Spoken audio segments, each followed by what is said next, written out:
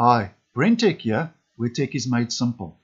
Today I will show you how to enable Cortana in Windows 10 if it is not working and supported in your area and region of the world. If you go down to your taskbar and click on the Cortana icon, and you see Cortana isn't available in your region, there are one or two steps we can do and go to get it working again.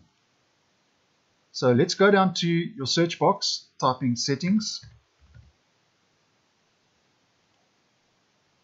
In settings, navigate to time and language.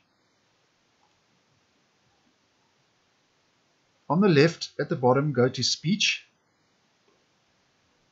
Scroll down to the bottom and under manage voices, make sure that English United States is installed as a voice package. If it isn't, you can add it manually by clicking on the plus icon. Back to the left, now we go to language, click on that. Now if we scroll down and we see preferred languages, you can see that mine is English South Africa because that is my region and area where I'm located. And obviously I've also got the English United States language pack installed as well. What we do is we click on English United States, click on the arrow key up. Now as you can see, it has become my preferred language, English United States. And thankfully in my part of the world, English United States and English South Africa do not vary that much as a preferred language on my computer. Let's go back into the main settings page. Let's navigate to privacy. On the left under speech, click on that.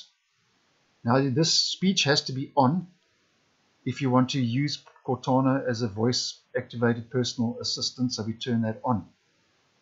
Let's X out of there and let's click on Cortana. Now sometimes this doesn't work first time.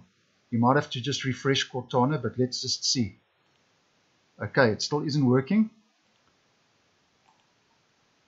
Okay, let's go back to settings. Sometimes you have to go back into settings.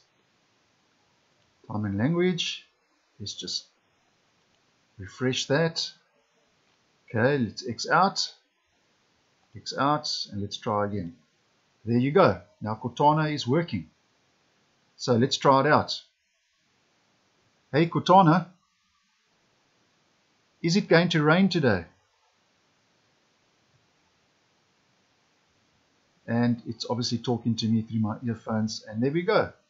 Cortana is working. So that is how you enable Cortana in Windows 10 if it is not supported and working in your area and region of the world. I hope you found this video useful. Once again, thanks for watching, and I will see you in the next one.